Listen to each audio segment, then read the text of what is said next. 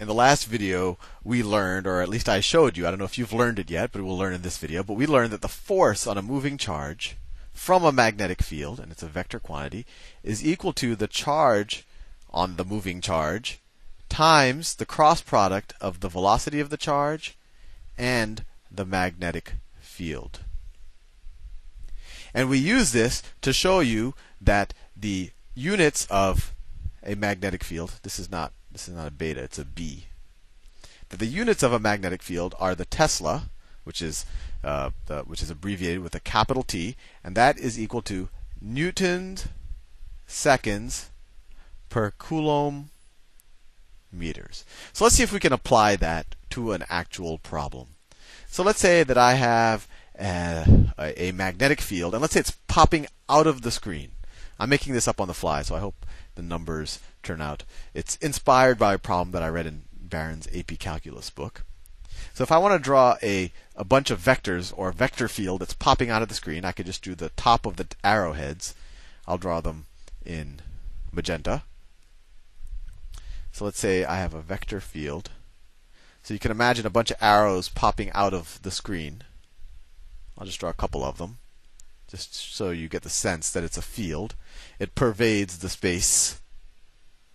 So these are a bunch of arrows popping out, and the field is popping out, and the magnitude of the field, let's say it is, I don't know, let's say it is 0.5 Teslas. Let's say I have some proton that comes speeding along.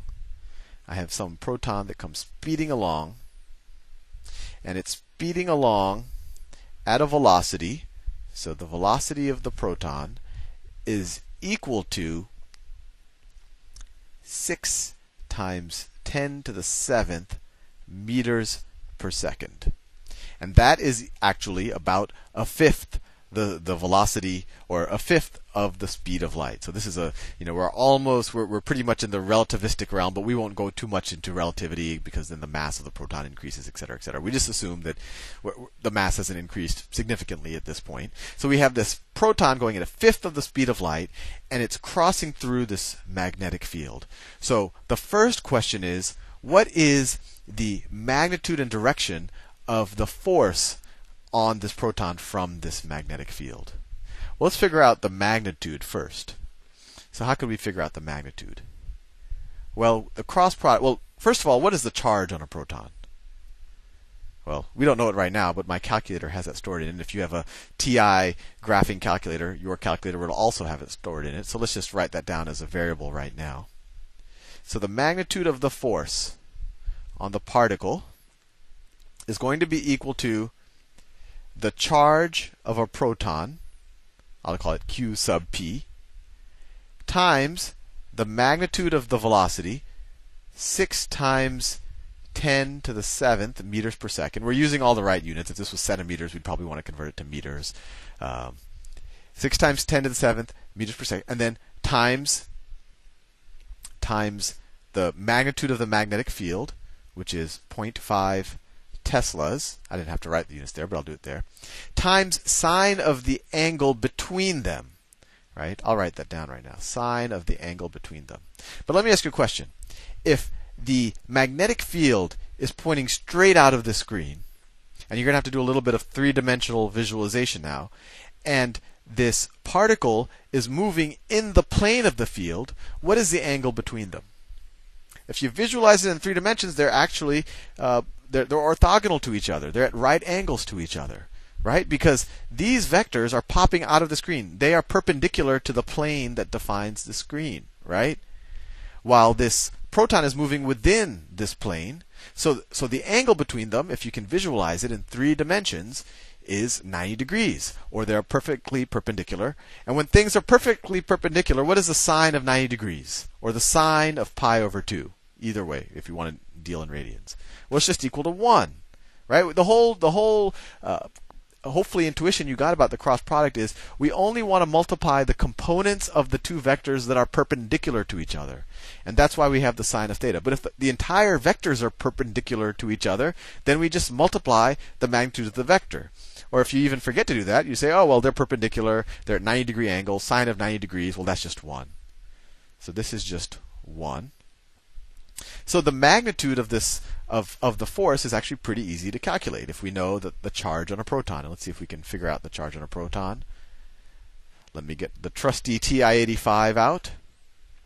And actually, well, let me clear there just so you can appreciate that TI-85 store. So if you press second and constant, that's second and then the number 4, they have a little constant above it, you get their constant functions, or their values, and you say the built-in. Oh, I care about the built-in function, so let me press F1. And they have a bunch of, this is Avogadro's number, and they have a bunch of, a bunch of interesting.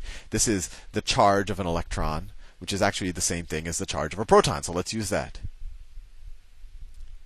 Right? Electrons, just remember, electrons and protons have offsetting charges, one's positive, one's negative.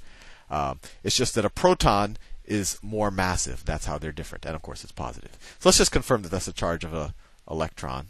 Yep, that looks about right. But that's also the charge of a proton. And actually, this positive value is the exact charge of a proton. They should have maybe put a negative number here, but all we care about is the value.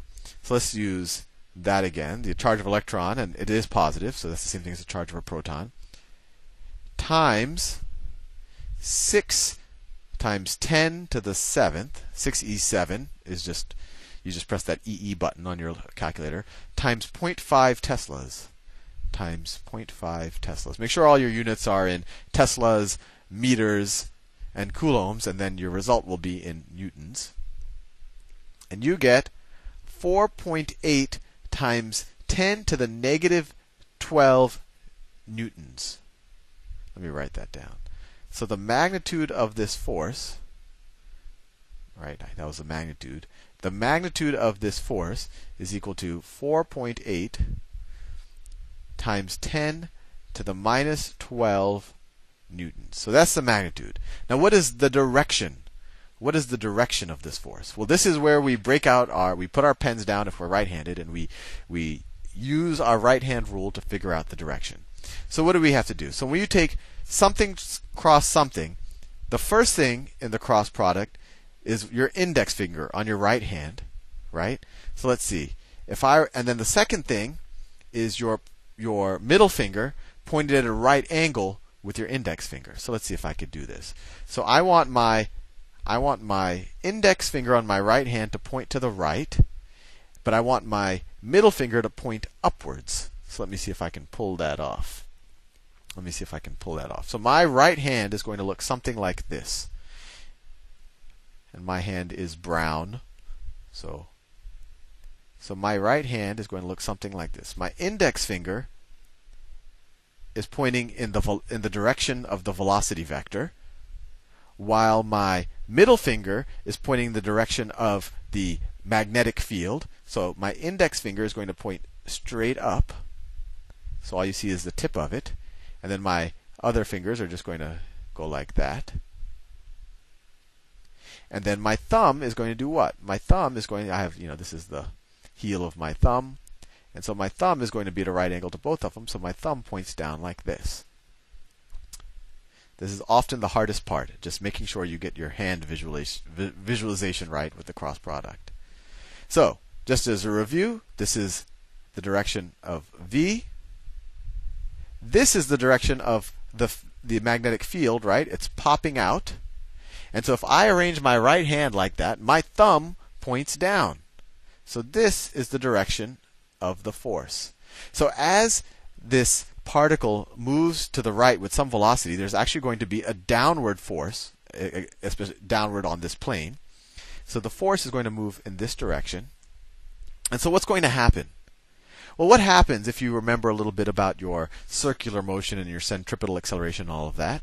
What happens when you have a force perpendicular to velocity? Well, think about it. If you have a force here and the velocity is like that, if the particles, it'll be deflected a little bit to the right. And then, since the force is always going to be perpendicular to the velocity vector, the force is going to charge like that. So the particle is actually going to go in a circle. Right? As long as it's in the magnetic field, the force applied to the particle by the magnetic field is going to be perpendicular to the velocity of the particle. So the velocity of the particle, so it's going to actually be like a centripetal force on the particle. So the particle is going to go into a circle. And in the next video, we'll actually figure out the radius of that circle. And just one thing I want to let you think about. It's kind of, I mean, I don't know. It's kind of weird or spooky to me that the force on a moving particle, it doesn't matter about the particle's mass. It just matters the particle's velocity and charge. So it's kind of a strange phenomenon that the faster you move through a magnetic field, or at least if you're a charged particle, the faster you move through a magnetic field, the more force that magnetic field is going to apply to you. It seems a little bit, how does that magnetic field know how fast you're moving? But anyway, I'll leave you at that. And in the next video, we'll explore this magnetic phenomenon a little bit deeper. See you soon.